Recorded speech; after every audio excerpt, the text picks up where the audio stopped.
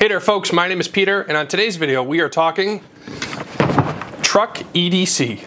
So before we get into all the sweet gear that I have packed inside this Husky case, which I keep in my truck every single day, if you're into EDC, tools, or do-it-yourself projects, be sure to subscribe to this channel so you can stay up to date with everything that we're doing here. So first, with respect to the case itself, I have gone through several iterations of this, and if I'm being 100% honest, this is not the final form. The reason I have this massive container is because I have multiple vehicles that I'm usually traveling between, and what I want to be able to do is take all my gear with me as I'm transitioning from one vehicle to another. Now, what's bad about this solution is that when this box is in the back seat of my F-150, which is a super cab, you can't put the seats all the way down.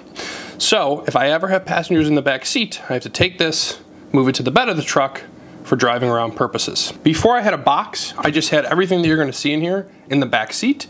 What was good about that is I could put the seats down, I didn't have to move everything, but if I wanted to move it to another vehicle, it was a pain. And then I've also tried using like a Milwaukee or a Ryobi tool bag that they give you when you buy the toolkits, but it doesn't tend to fit everything. So ultimately I'm making a trade-off between having it all and it being a little bit more cumbersome, but in the future I may switch this out. So this is a Husky box.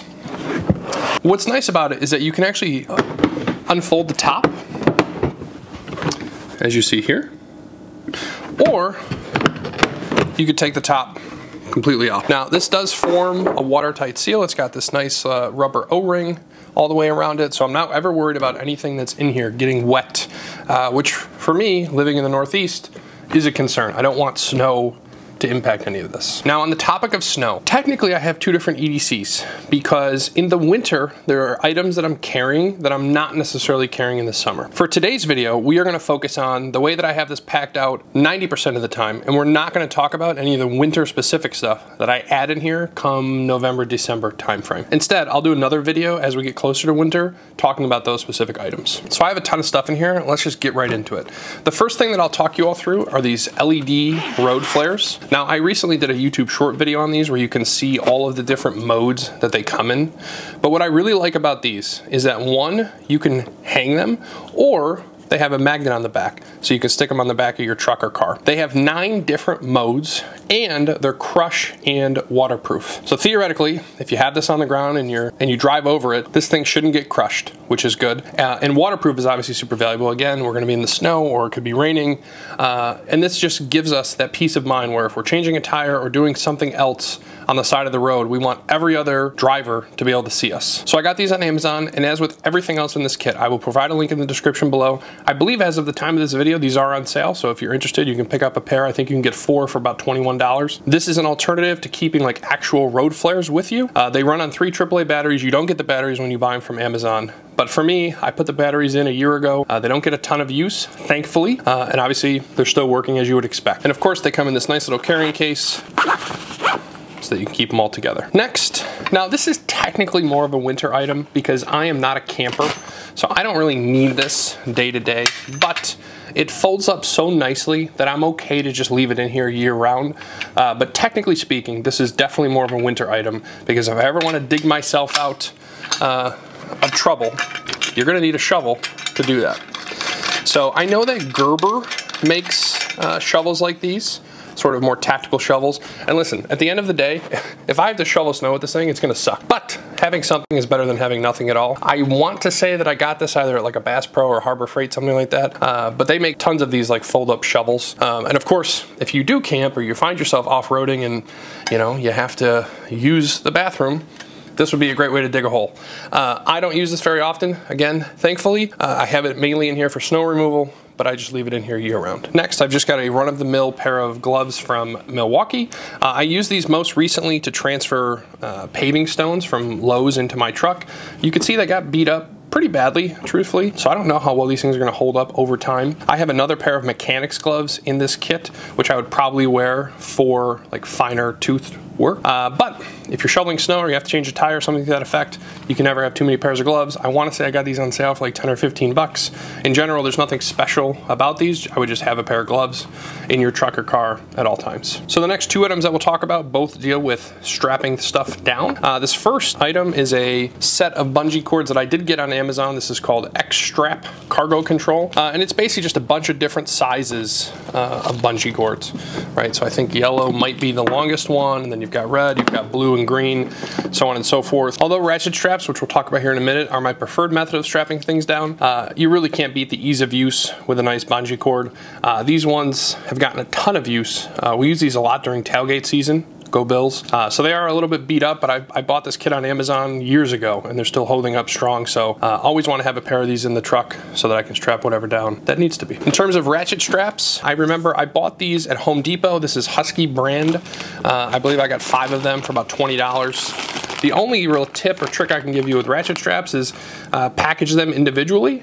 This was something that my grandfather told me to do a long time ago, and what's nice about it is that if you have a bag like this, they're not going to get all tangled up when they're not in use. I made a YouTube short about this and people really, it seemed to bother people. I guess it was pretty polarizing, but I've always found that it makes it easier to deal with these things, so I do it.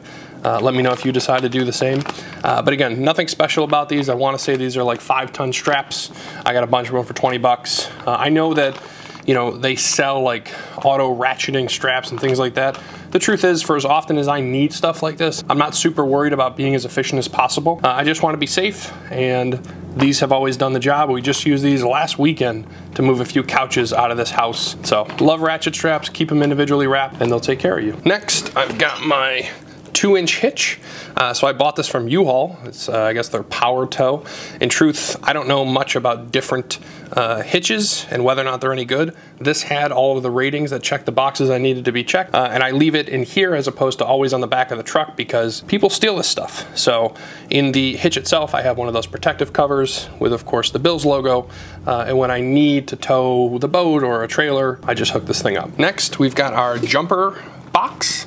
So I used to carry jumper cables, and from time to time, if I'm going on like a really long distance trip or something, I will throw, I think I have 15-foot cables that I'll throw in here. But in general, I have found these battery packs to be more than useful.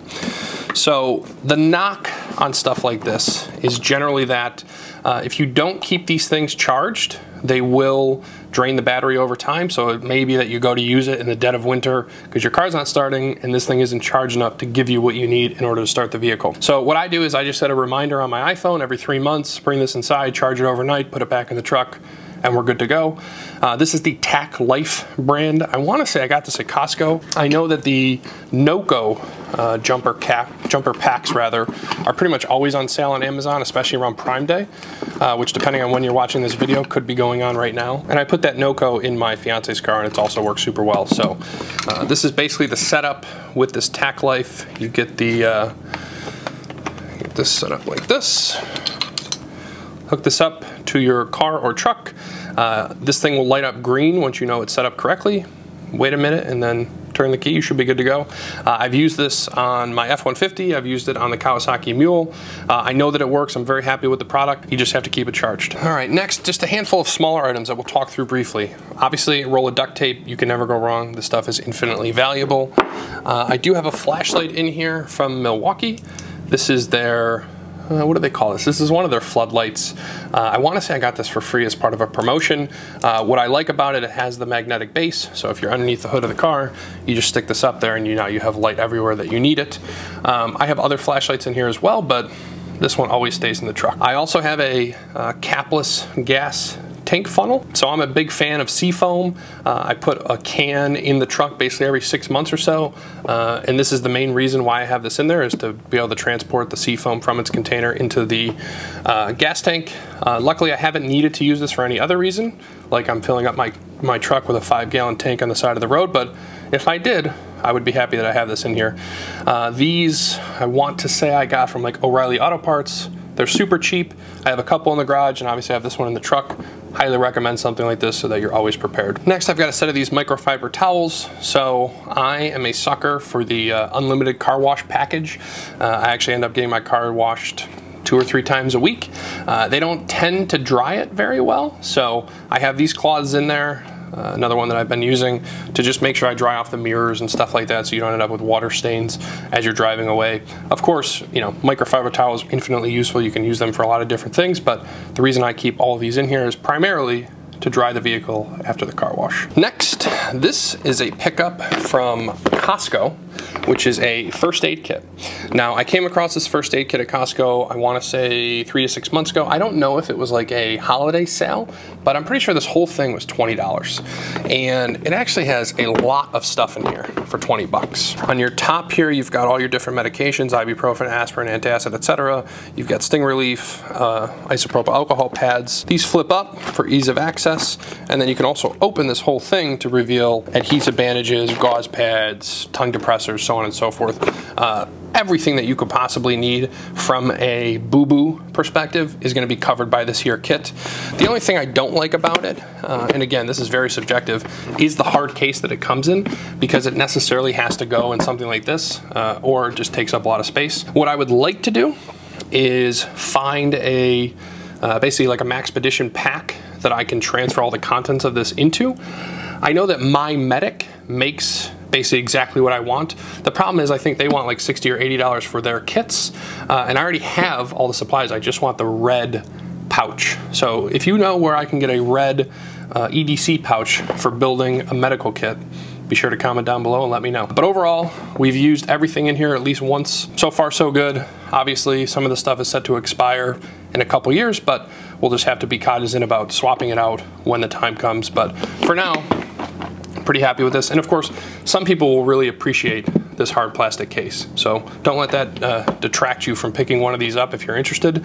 Like I said, I got this at Costco. I think it was $20. Highly recommend it. Now, the last thing that I have in here, which we're not going to delve into today because I think it would just take too long and I don't want this to turn into a 30-minute video, is my Maxpedition toolkit. So the one thing that I will say about the Maxpedition pouch, because it's not really related, is that I do have this Pro kneeling pad that's carabinered on here.